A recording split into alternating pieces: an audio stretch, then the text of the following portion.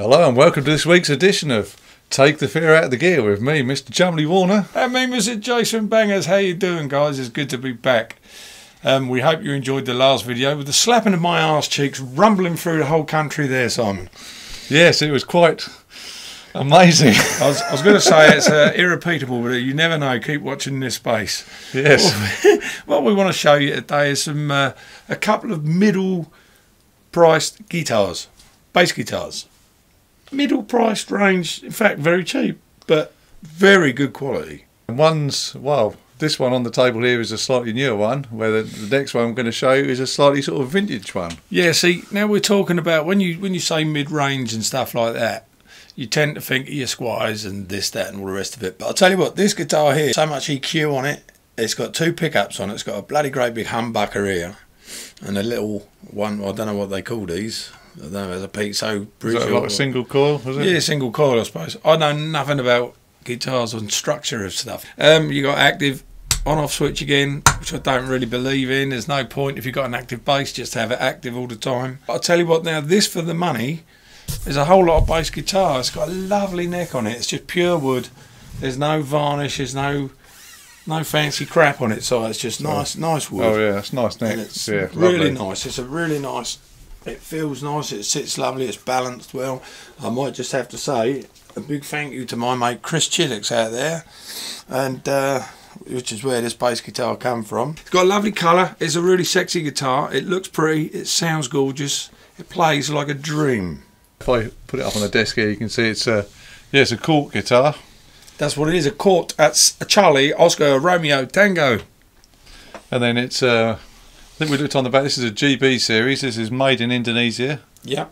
It's a great wood carving nation, the Indonesians. It's a beautiful guitar. It's got this sort of translucent finish, so you can see the grain coming through if I hold it up. It's very pretty. Yeah, it's awesome. It's very pretty, and it's a really nice guitar to play, and the sound is phenomenal. And I suppose we ought to have a quick shout out to Alan. Alan, because he's got a court as well, hasn't he? He has got a court, yeah. When we're out of lockdown, we'll get him to bring it around, because it's another court, and that one sounds a bit Warwicky fretlessy, doesn't he? Lovely sound. Yes, it's a really nice bass. Yeah. Yeah. So when we're allowed to go out, we'll get Alan to come round and show us. We'll get Alan on the show, mate, and we'll have Chris on the show and all. Mr. Chiddicks, I want you to bring your bass round with those new pickups you've just had put on with the LEDs. Ooh, oh yes. Yes. So we'll have my main man Chris Chiddicks will come round here hopefully and show us. And maybe we'll get Sean McNulty round, McNulty, I beg your pardon, with some of his bass guitars. He's got some special ones and all. So, shall we get on to the next one then? That is the court, ladies and gentlemen, with incandescent lights in shot as well, which is why we have more brightness than usual. I thought there was something going on. And magic up the other bass guitar. Pa-ching! Magic Man! This is a vintage. This is a Yamaha RBX 800A active guitar. It's got you got your gold hardware, so it's nice and light. You've got similar to the court, you've got this nice translucent lacquer. So if you can see, if I move it around a bit, you can see the grain coming up. That's really pretty. Nice piece of wood. Always good to see the wood, isn't it? I'll show you the back is pretty as well. All those lovely brassy. Yeah, and you obviously got a 9-volt battery for your active. On the controls here, similar to the core, I think you've got your volume, switch between pickups, and your bass and your treble.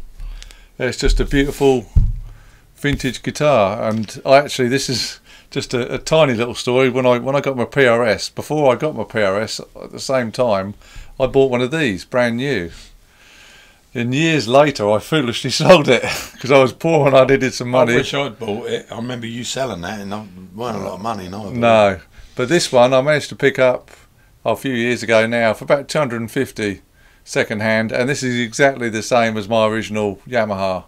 So I'm pleased to have one again. I was a bit sad when I lost it the first time. Coincidentally, I think that's about what was paid for the court. I think second hand. I think it was about 250, 300, 250, same sort of price range, aren't they? Yeah, well that's about it. And I think it's got 24 frets on this one, so you've got 2 octaves on this one, so you can go right up. Ever so light. It reminds me. I'll tell you what it reminds me of. I've got a bass collection in there, which I've knocked the frets out of it. I've turned into a fretless, and it's about the same weight.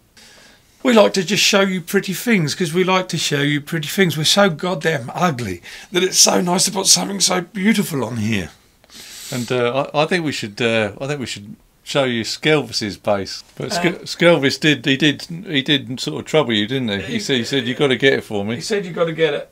Now this is you would have heard of them because they're quite common. There's a Wesley.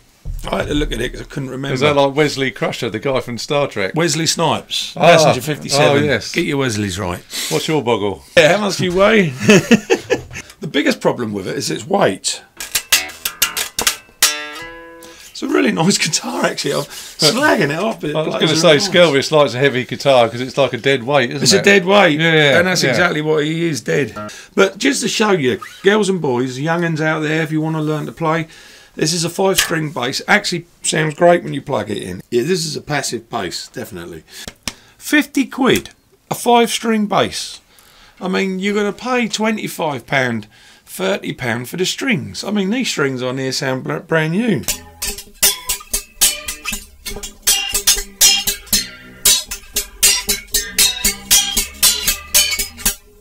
We could have plugged them in for you. If you really want us to plug them in, send us a little message in the bottom. We can plug them in. We've got amps. We've got amps.